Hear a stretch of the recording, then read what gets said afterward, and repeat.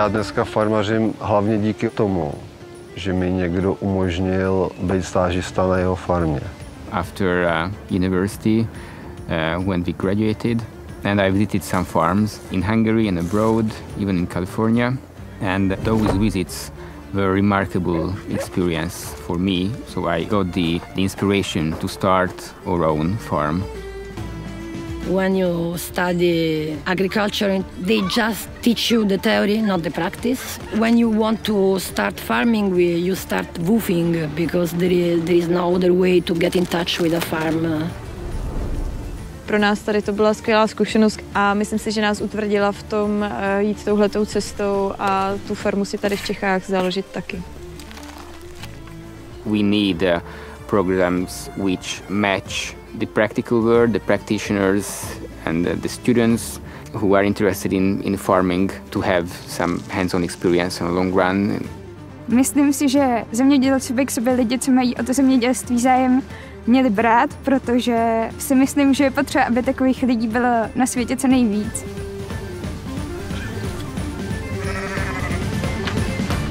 I consider it very important to provide information, education, experience for people interested in small-scale farming, even they are just eaters or prospective farmers, because not very many opportunities exist in Hungary to learn about small-scale farming through a hands-on experience. Když to člověk dělá sám, jenom s rodinou, tak mi přijde, že nevyužívá úplně jako celý ten potenciál. One huge problem, at least in Italy, is the generational gap. So you spend all your life building an ecosystem, and when you stop working or you change work, this will die with you. Já si myslím, že obecně čím víc lidí bude dělat to, co děláme my, čím víc lidí to dokážeme nějaký naše know-how předat, tak tím líp vlastně na tom budeme my a celá naše společnost. I consider that it could be a life-changing moment for a person to have that kind of experience. Vidím to jako skvělou možnost pro ty lidi, když jsou takhle už na fungující farmě, že si doopravdy můžou na ty věci sáhnout, vyzkoušet a spoustu se toho v té praxi naučit. Vím, jaký obrovský přínos to pro mě mělo a jak mi to pomohlo v tom, co vlastně dělám dneska. Je to skvělý v tom, že se mnohem rychleji do toho dostanou a mají mnohem rychleji to know-how. Vyvarují se taky spoustu chyb, který ten farmář třeba už udělal v průběhu těch let. Jo. A oni vlastně teďko vidí, hele, tohle tomu nefungovalo, tak nemusím tu chybu opakovat. Jedna z těch benefitů je, že vlastně člověk je dost rychle vlastně při té stáži přijde o nějaký jako romantický představy o tom, jak to je a jak to není a má možnost zkusit, jestli to je pro něj vhodný. It's always a sort of mutual relationship. It could be inspirational to have a new perspective. Nějaká nová energie může být vždycky pro tu farmu skvělá věc, protože třeba už budou nějaké věci, které my nevidíme a tím, že přijde do toho další člověk, tak nám může třeba i nastínit nějaké věci, které by mohly fungovat líp. Ten stažista taky přichází s nějakými zkušenostmi už jako třeba z dřívějška, nebo něco nastuduje, načte, nakouká a má potřebu to nějakým způsobem prostě konzultovat nebo se o tom bavit, nebo má třeba i jako postupy, který on by to třeba dělal jiným způsobem. You make contact and in the long run it can help you quite a lot. If you have a problem, you need something, you have a few more people to call and they can help you really well. Velký bonus, že když má člověk tady vlastně jako stážistu, tak je schopný to na pár dnů třeba z té farmy to odjet někam na dovolenou, což pro spoustu farmářů je taky jako cenná věc. Myslím si, že z obou stran tam musí být taková vědomá informace toho, že vlastně je to velice jako náročný vztah a aby to fungovalo, tak musí se oba dva na tom pracovat aktivně.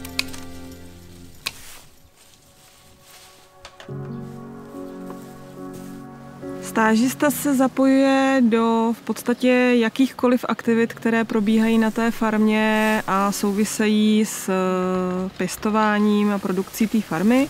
Stážista u nás na farmě se stává plnohodnotným členem komunity a se zapojí do všeho, co se tady děje. Takže od krmení, pletí, sázení, setí, ježdění s mechanizací.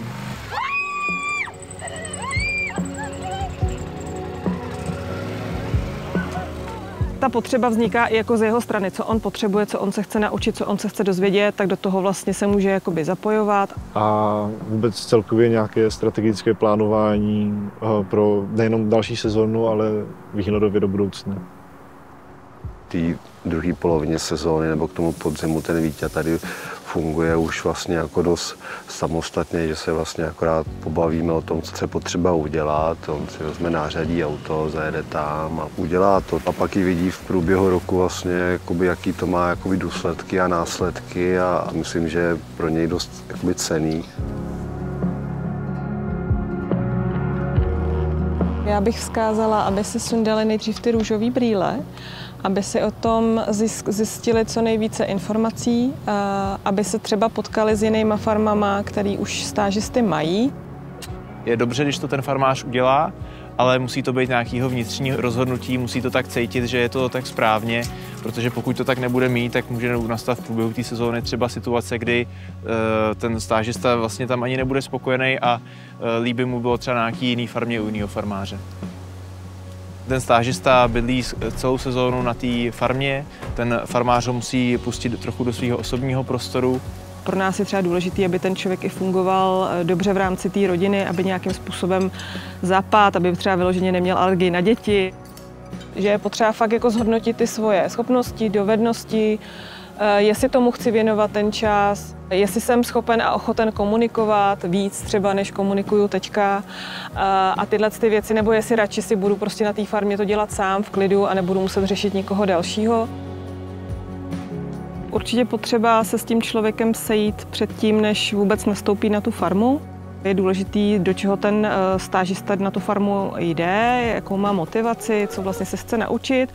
A tyhle věci vlastně je dobrý vykomunikovat ze začátku, aby tam nedošlo k tomu, že se člověk právě jako nepotká. Že třeba ten stážista má nějaké očekávání, čeká něco a my už víme vlastně, že nejsme schopni to naplnit.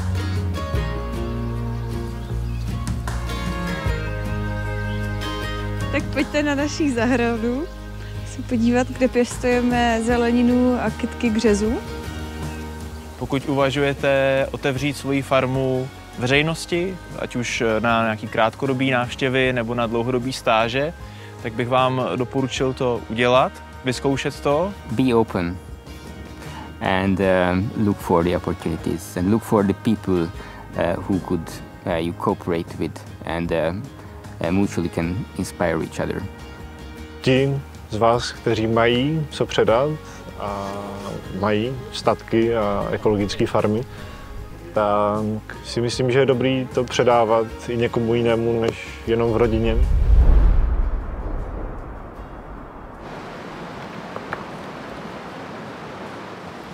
One of my motivations in starting the farm was my fear of climate change and all that involves.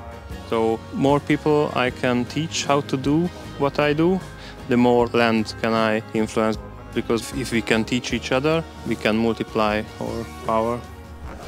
Určitě bych jim doporučoval, aby to zkusili, protože třeba zrovna oni jsou ty, kteří můžou být takovým katalyzátorem toho, že někdo spustí svoji vlastní farmu a ten venkov prostě bude mít další hospodáře a sedláky a to vlastně dneska v Evropě na světě prostě potřebujeme. My jsme měli do budoucnosti lidi, kteří tohle bude bavit a budou to dělat pro ostatní lidi.